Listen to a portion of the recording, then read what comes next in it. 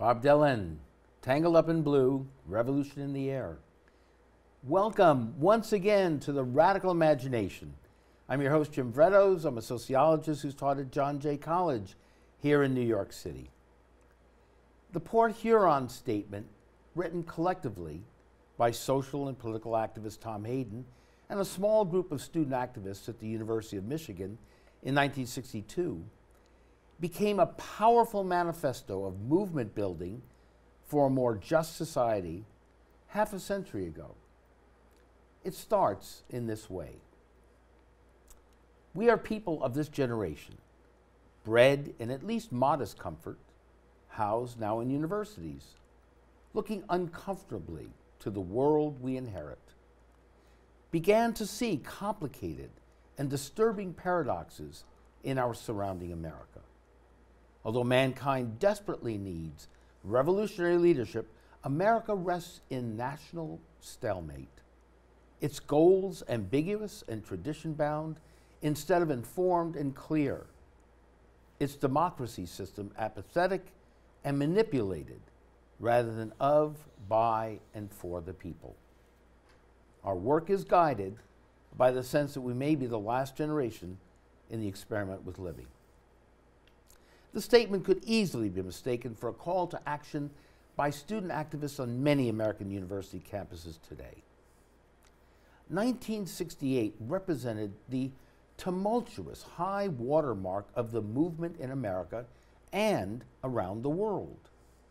The counterculture, the civil rights movement, anti-war movement, the women's movement, and many other movements that tried to radically transform America and the world culminated in America in the assassinations of Martin Luther King and Robert Kennedy, continuation of the Vietnam War, and the election of the right-wing Nixon administration.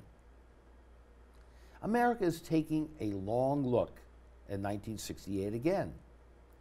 Columbia University, among many other universities, is having three major events celebrating and debating the tumultuous student rebellion of 1968.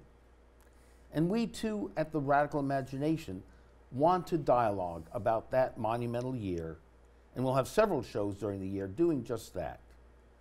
Mark Rudd, a leader of the Columbia Revolts, will be on next week's show.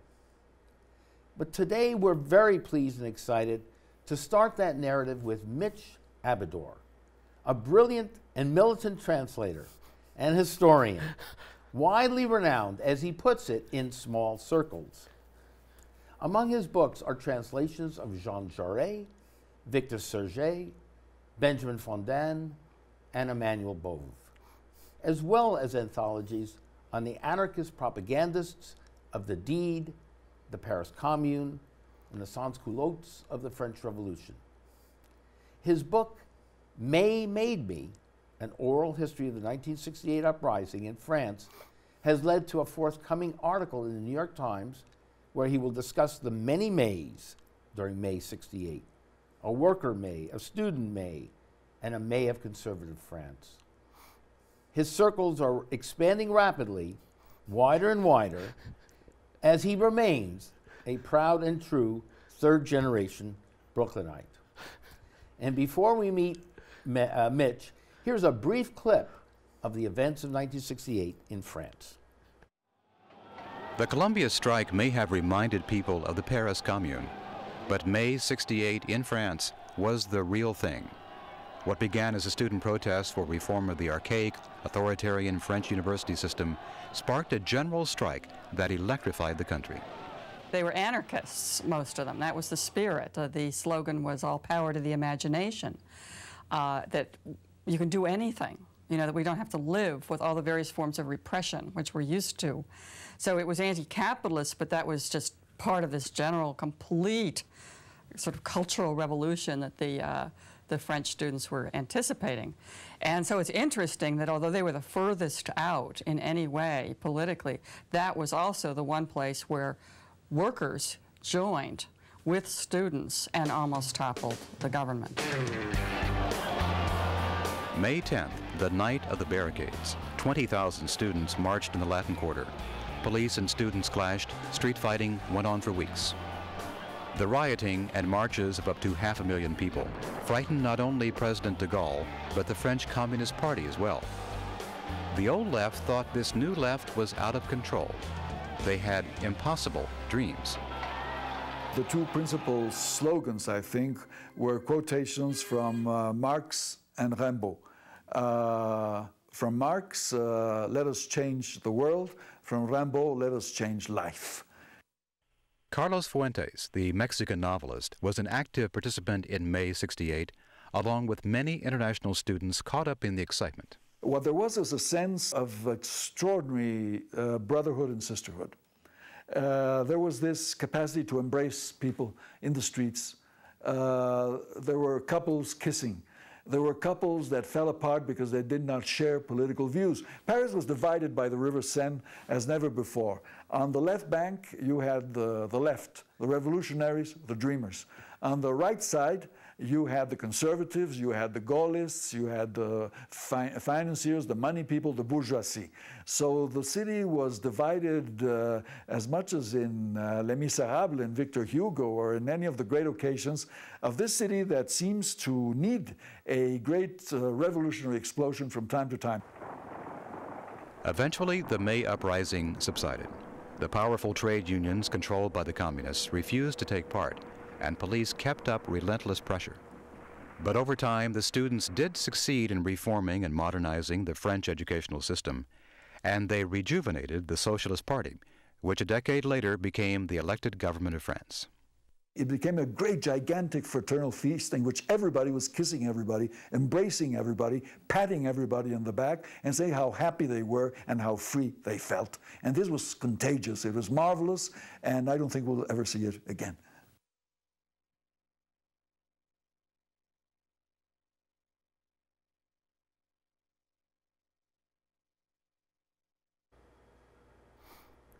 So, Mitch, everybody kissing everyone. We'll never see this again. It's great to have you here. It really is. Good to be here, Jim. This is fascinating stuff. We need your help. Our audience needs your help here in ferreting out all the things that we're watching. Well, there were many things, you know, right in that clip, Yeah. and there were many things wrong in that clip. There's a lot of things wrong. Okay, and you, through many of your writings, this is your newest book here, right? May Made Me. Made Me. Okay, right here. And so help us understand the conflict, the divisions, what was going on there. Sure. So, for example, when Carlos Fuentes, or no, I'm sorry, the narrator, says that the workers refused to participate, Right. which is absolutely false. Okay. Absolutely false. That In the student.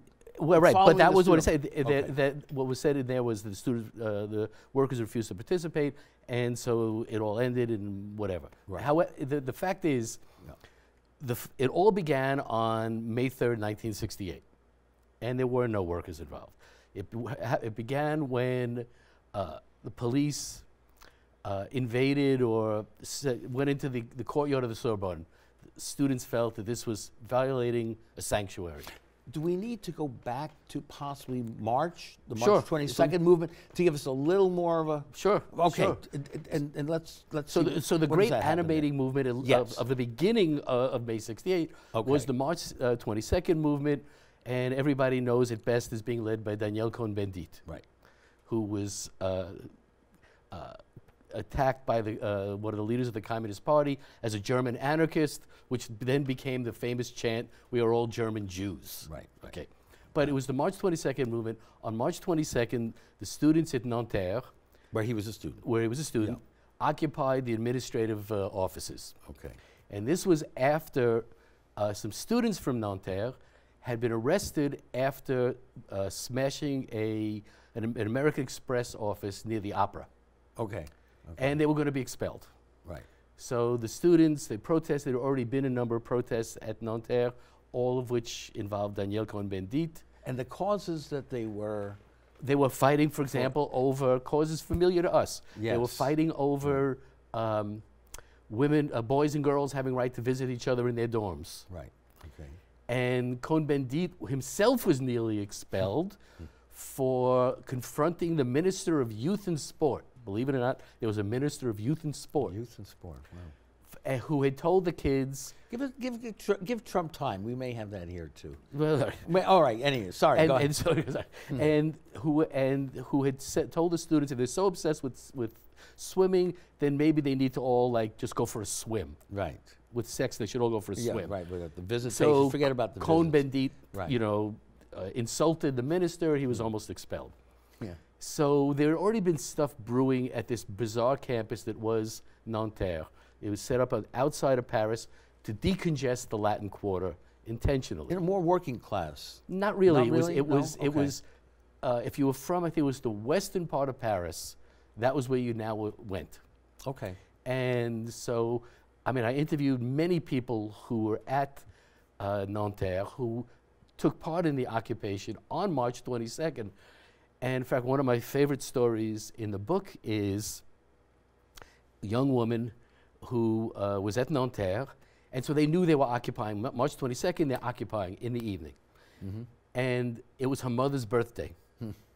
And so they were going out to take mom out for birthday dinner.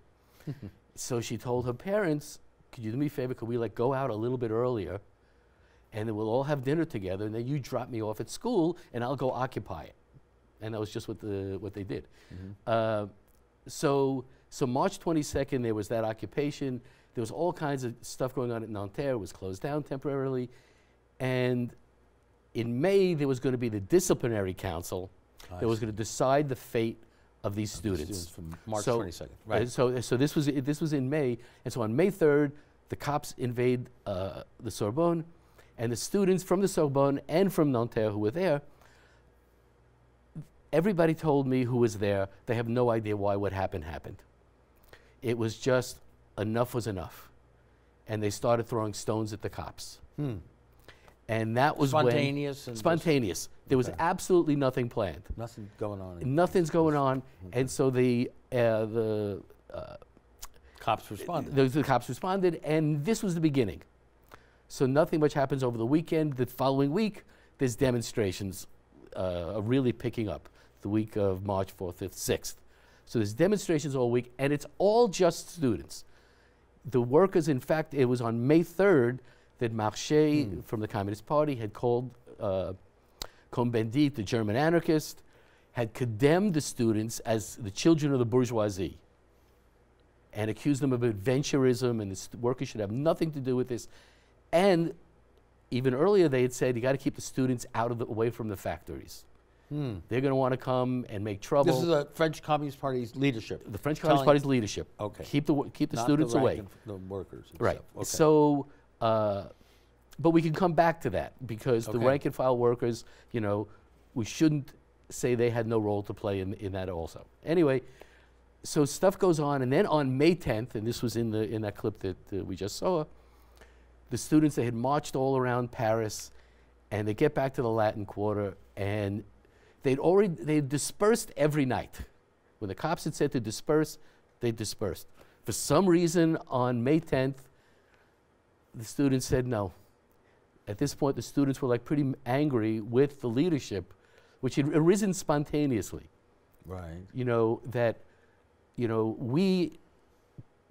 it's one of the things that distinguishes May 68 from something like Occupy is, whereas Occupy made a fetish of horizontality and no leadership, very quickly leadership spontaneously grew out of what was going on in May, from the March 22nd movement, from unions of students and unions of the university staff, right, university staff.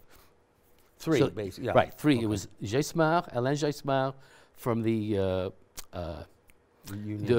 professors, Union. Cohn-Bendit from March 22nd, and Jacques Sauvageau from the National Union of Students.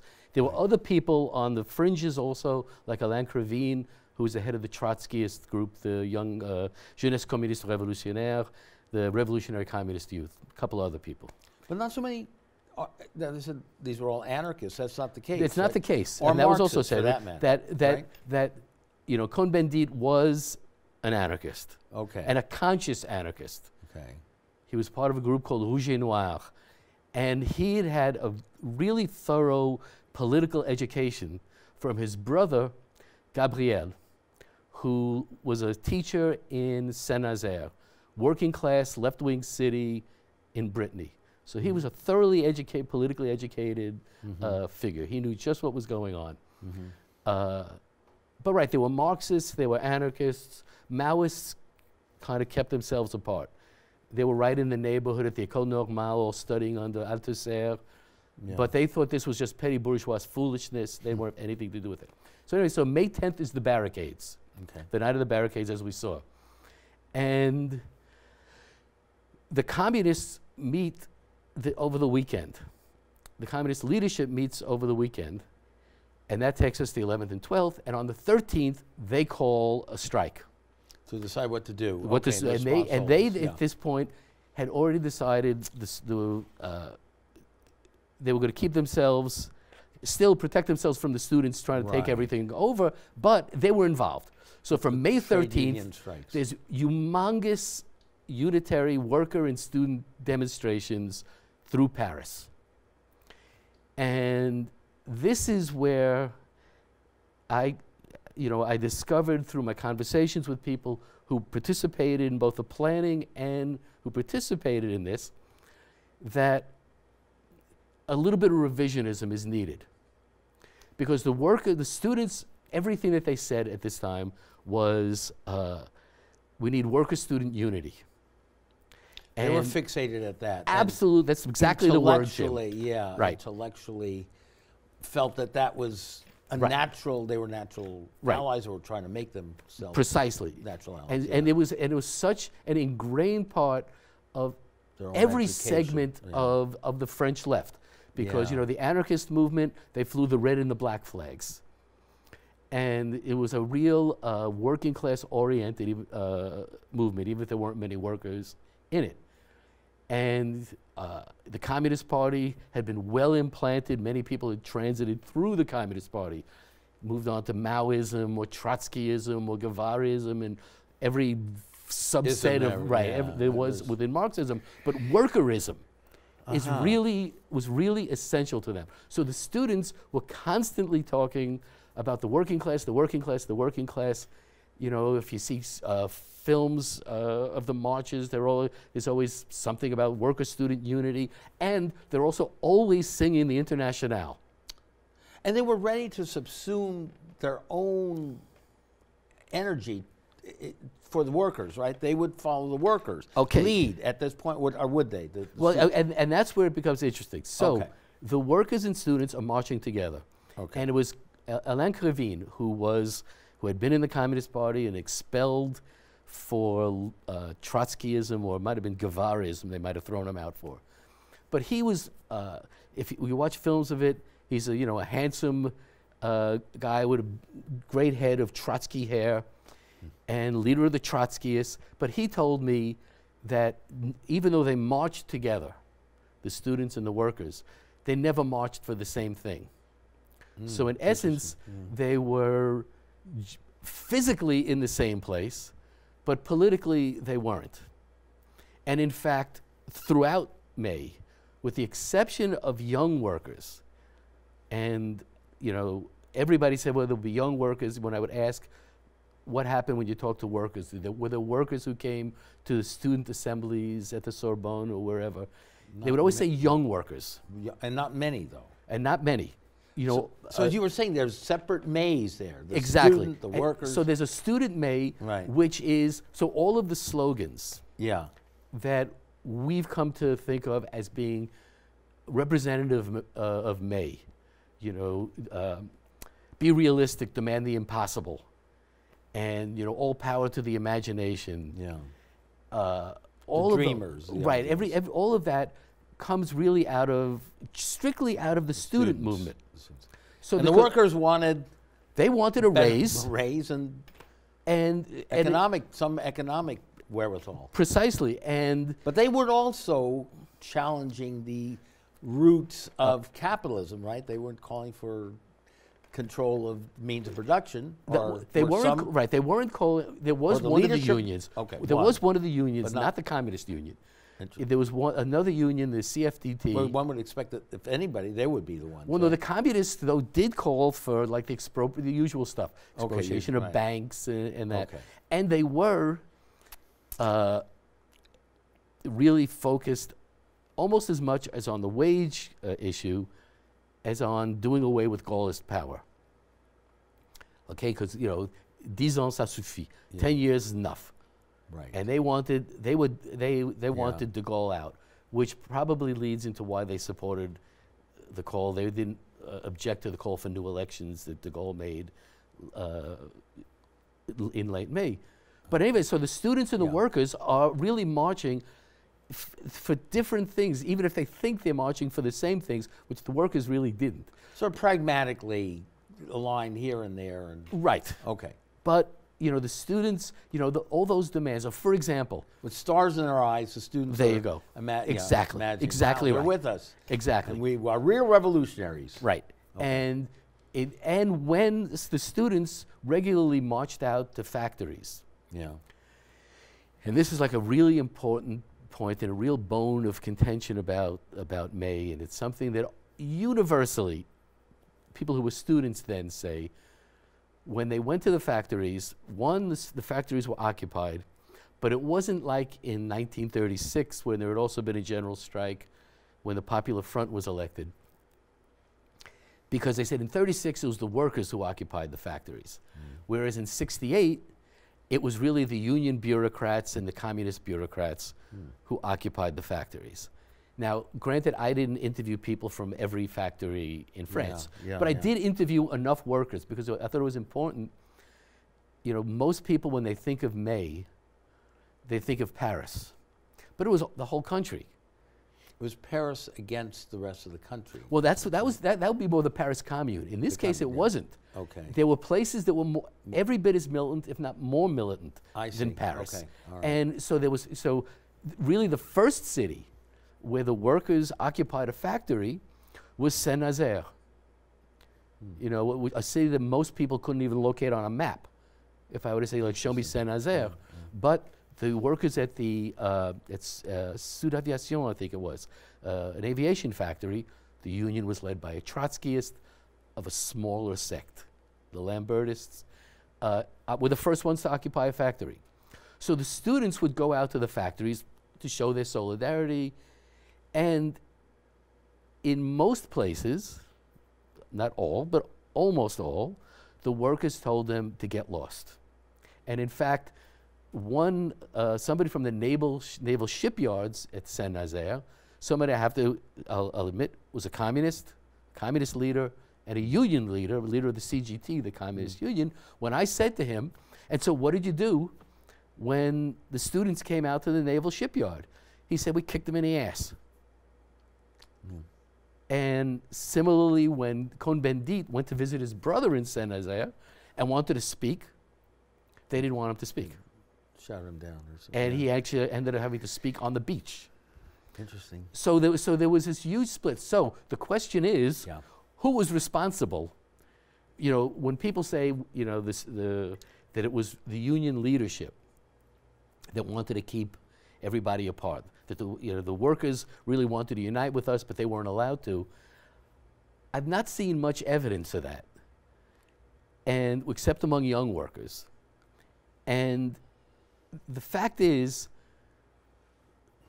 the workers, to say that the workers wanted to, but they didn't, or they wanted to, but they couldn't, and that's the only reason we couldn't unite with them, as a way of exculpating the workers for everything that happened, for the revolution not happening, is really, I have to say, anti-worker, because it denies them agency. I mean, the workers, if they supported the communists, they supported them because the communists spoke for them. And what you do so brilliantly, and I know you're modest on this, but this is incredible investigative work. You are doing oral history in the finest of traditions. You're listening to people. You're not coming in there with some preconceived, preordained paradigm as to what should or what was happening. You are actually listening to the people and figuring out the different sides and putting it together in a masterful way that again, generations can look at, and because we've got to figure this out, because this was a monumental opportunity, wasn't it? Well, I mean, you in know, 68, in France. Right. And it was essentially blown. I mean, Right. it was repressed, There you go. certainly. Okay, well, and you're going to get to that. You see, I don't. Okay. You see, and that, you know, Yeah. and that was just it. That when, you know, thank you for the, you know, for the Well, kind words. But what happened was, I went in. You know, I started doing this book, or I had the idea for this book. I mean, it's just a personal anecdote. May '68 was also, like, for me, the beginning of, like, real left-wing politics. You know, before I left for school, I was a junior at James Madison High School, where Bernie Sanders went, as did Chuck Schumer. In Brooklyn. In Brooklyn, Yeah. in the bowels, the depths of Brooklyn. Down as you put it, yeah. And but in the morning, you know, I was a typical American household. We had the TV on at 7 o'clock, and there would be the footage of the previous day, the scenes of the previous day's demonstration, and I was Yeah. completely swept away by it. And so that was where I first discovered Marxism and, you know, the real left. And it was a couple of years ago. And that's in part why we're showing this to another generation too, Right. because young people today can't. Is this real? Is this sort of like some botched up document? No, this is the real thing here. Right. That's going on. So all right, I just okay. want And so what happened was, real life. I had been Yeah. invited Okay. to Paris to present my translation of Jean Jaurès's Socialist History of the French Revolution. And after the talk, it was at the École Normale, where Althusser, Lacan, everybody taught. And after my talk, I left with a communist publisher. And when we got to Gay-Lussac, Rue Gay-Lussac, which is where all the rioting was, he said to me, you know, I was here almost 50 years ago that night. And I said, wow. And I realized time is flying. That in fact, in 1968, is as far from us as 1968 was from the trenches of World War I. Yeah. And somebody needs to talk to these people, Absolutely. and I think it should be me. I think it should be. And, I and, think and it so. was. And, but also, I went into it with kind of like the starry-eyed thing that you said at the beginning, because this really was such an essential event for me. Now, of course, like everybody else, I've become considerably more cynical since then. Nevertheless, May '68 was still for me the great shining moment. You know, if everything else was screwed, May '68 we wasn't. had Even that. if it failed, just like the Paris Commune. That was ours. Right. And it was a sign, it was an actual real life experience of communard on the left, right? And it was in the West. Which is, right. So how would you translate that? You know, what it was it was clearly, nobody calls it a revolution anymore. Right. It's always the events. Events. But I think, rebellions. right, or an okay. uprising. Even my book Uprising. calls it an uprising. Okay. But in fact, A real revolution would have been something quite but I don't know. You see, that's why No, I'll ask okay. you, Jim. That okay, imagine a country Yeah, where every worker is on strike. Yeah, yeah, Okay? exactly. Every school is closed down. Right. Now what? What do you call it? If that ain't a revolution, then I don't know what it is. Well, it's certainly a withholding of support for the system. Well- massively. Now, what was So then what is a revolution? what is and revolutionaries need to have that vision and well as some sort of what program. But do you? Or can you? Do you? Right, or, And does can it, you- or does it evolve out? Exactly. Are there some basic principles Right. that transcend any action? But strikes, democracy, for example. but strikes everywhere.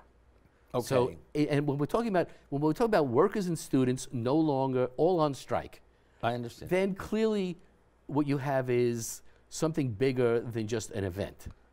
Okay? And yet it failed. And yet it failed. Because of, again, the brute force of. But was it the brute force? I mean, we might be getting a little bit ahead of ourselves. Okay. But the alternative. okay, let me talk about. Go ahead. Let's talk about brute force. And this Okay. is actually a really important element in May The '68. societal reaction to it. Okay. Now, By the in power, fact, the sort of. brutality. You know, there's all footage of the cops in the CRS. It's too complicated to explain. There's various levels of score. Okay. It wasn't. It was rather modest. Is that? It was compared it to was what could have it was happened. beyond modest Right. because There were two reasons, or a number of reasons, but a very important one is so many of the people high up in French government, French society, it was their kids who were on the barricades.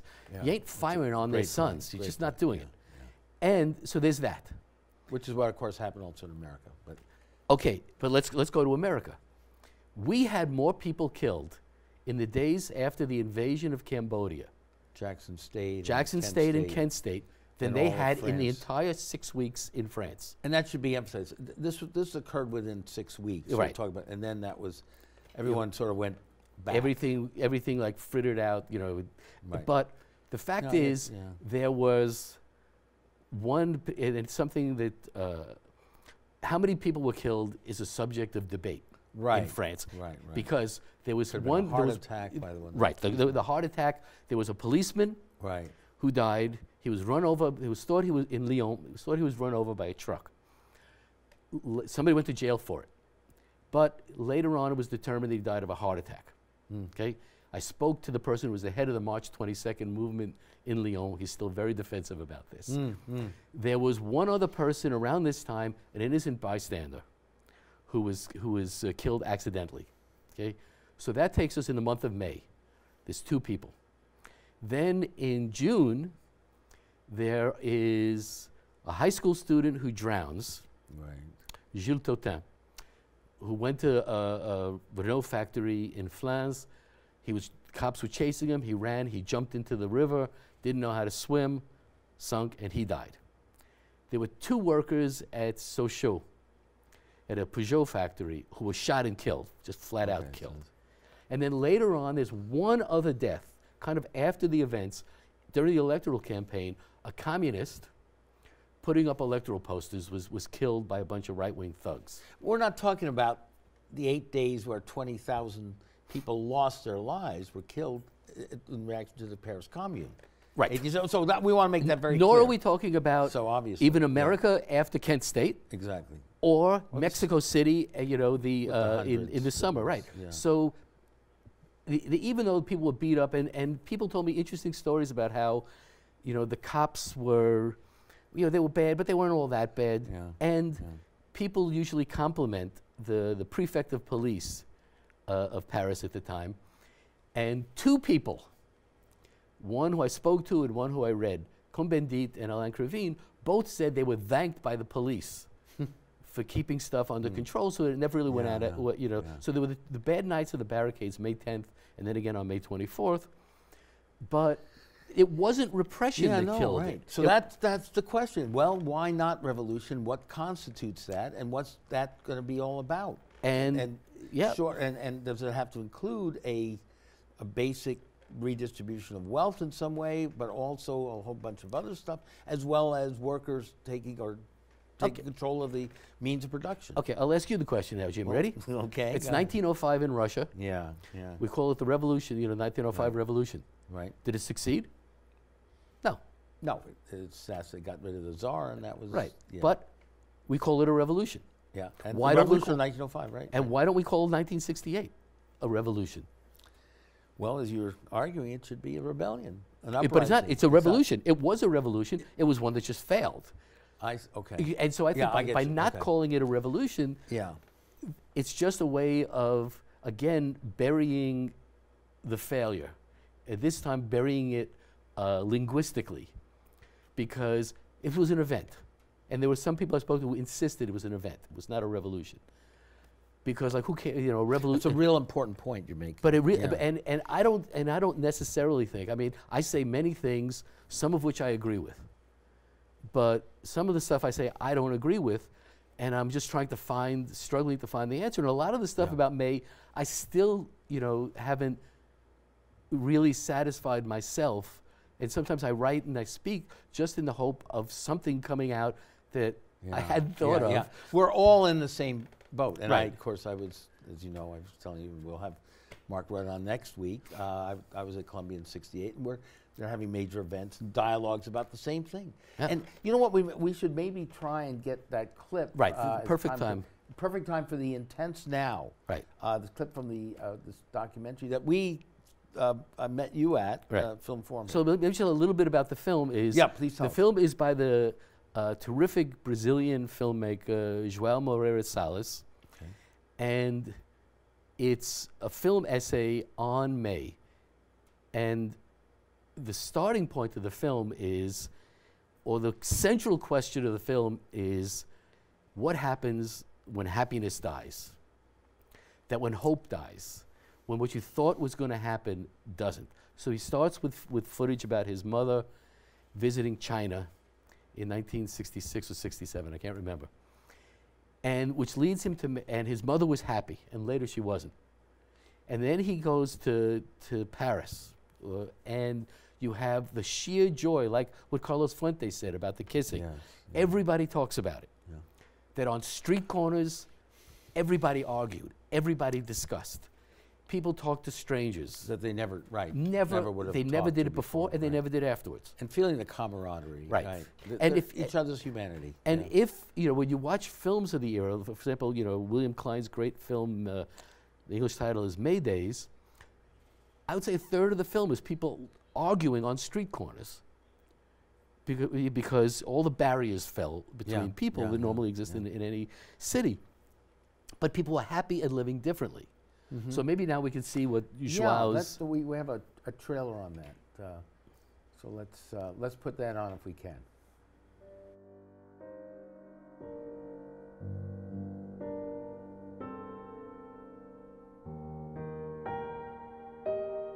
L'objet de cette explosion, vous avez entendu une autre explosion, là je pense une troisième maintenant, obligeant ainsi les étudiants à reculer nous-mêmes. Quem antes vivia calado, agora se sentia vontade para tomar a palavra. Estudantes, operários, garçons. Alguma coisa nova brotava, comovente e vital. Et c'est vrai, il est allé, je vous avoue, il est allé manifester boulevard Saint-Michel. Mais oui, mais il reviendra ce soir, madame.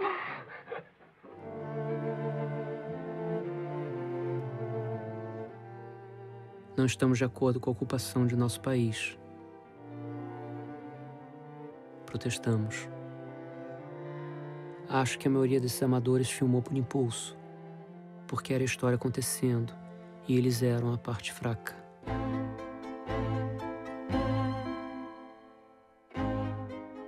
Só o que podiam fazer era prestar testemunho.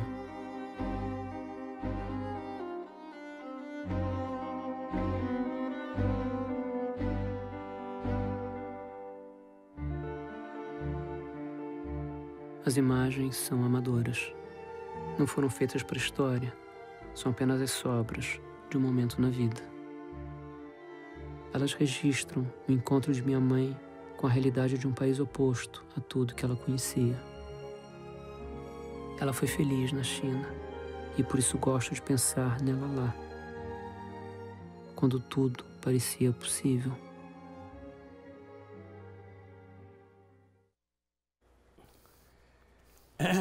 Back when everything seemed possible.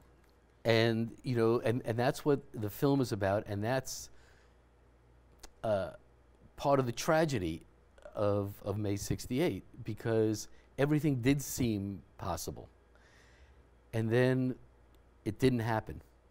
And so it's something that Joao shows in the film. He has clips from another absolutely brilliant film on the French left and on May 68 called Mourir à 30 ans, To Die at 30. I can't remember what the English title is. And in the film, and in The Intense Now, there's a moment where it reads off the names of people who were left-wing militants who committed suicide. Yeah. And the film is about somebody who was a leader in the Trotskyist movement who himself committed suicide after dedicating himself heart and soul to the movement, because the revolution was, it's next Wednesday. Yeah. And next Wednesday never seems to come. And in May 68, it looked like it had come.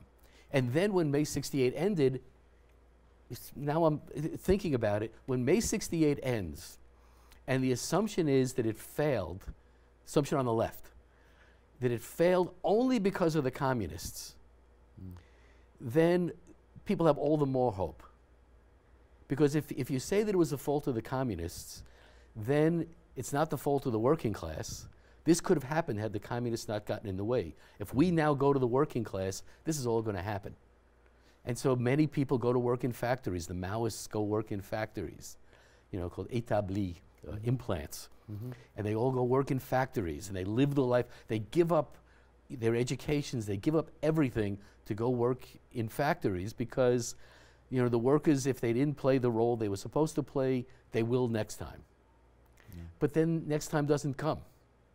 You know, there were people who said to me, my question about 1905, you know, even then, we viewed May as our 1905. You know, leading up, later on there'll be a 1917. But my question was, in 1905, they thought that 1905 was their 1917. They didn't go into the Russians didn't go into 1905. Exactly, this is it. This was their moment. Seize the moment. They were lucky they had World War I. Yeah. And it led to 1917. 1968 was 1968. That was the moment. And this is also something that I think is important in The Intense Now, because he has in the film a moment that really got me to think about this thing about the many Mays of May 68. In the film, there are scenes of the funeral of the high school student, Gilles Tautin, the Maoist high school student. And there are only students at the funeral. It was a huge funeral with the Père Lachaise, the big famous cemetery, and they marched through the streets of Paris with their clenched fists and singing the Internationale.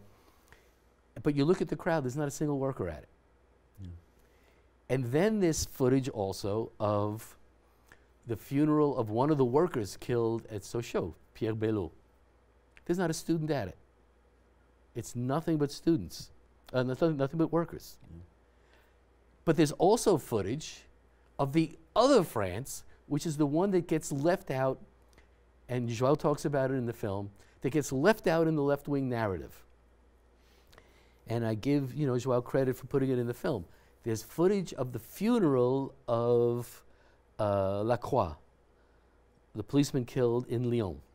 And that's the other France. And it's the one that the left forgot about. It's the France of people who went to this funeral with suits and ties on. The establishment. The establishment. But it was France. Yes. And another, something that I asked, almost everybody about when I interviewed them was, on May 30th, de Gaulle announces that he's not resigning. He's going to dissolve Parliament, and there's going to be new elections. And there's a monstrous demonstration on the Champs-Élysées. And in fact, it was the biggest demonstration during May. 500,000? 500,000 people. 500,000 people. I mean, all these numbers are kind of, fluid. Yeah. But if it wasn't the biggest, it was as near to it as you want to be. And I asked people, what did you think? And there were some who were dismissive. Well, it's just the bourgeoisie. There was one person who even told me, I heard that it was the same people just walking around in circles.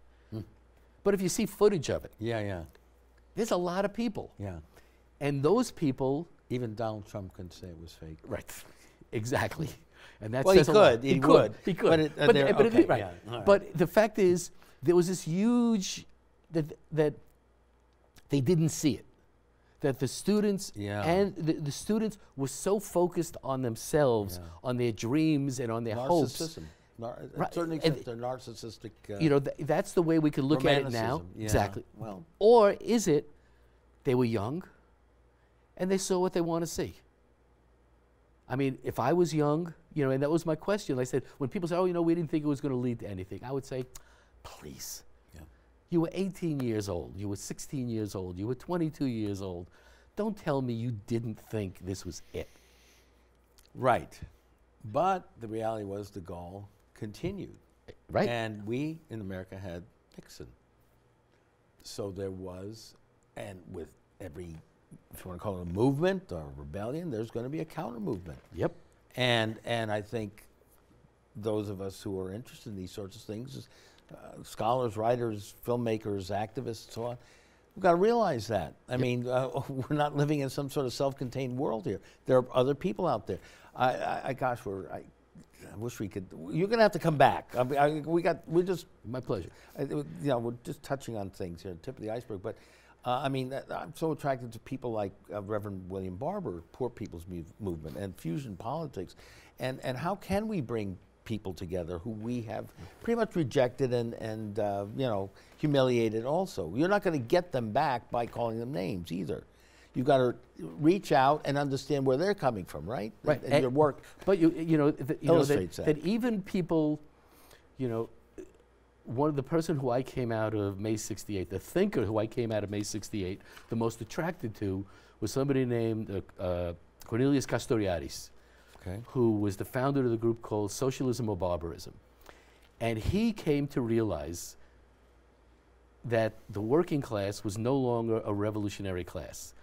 You know, it was kind of a Marcusian conclusion, but through a different route, that they'd been the privatization of the working class, that they had achieved so much success, relative success, under capitalism, they were no longer interested. Pacified. Right, and so they was hopeless, and then that was why they just wanted more of some of the material goods. Exactly. They have their frigo, but I wanted to read something, though, from Prisca Bachelet.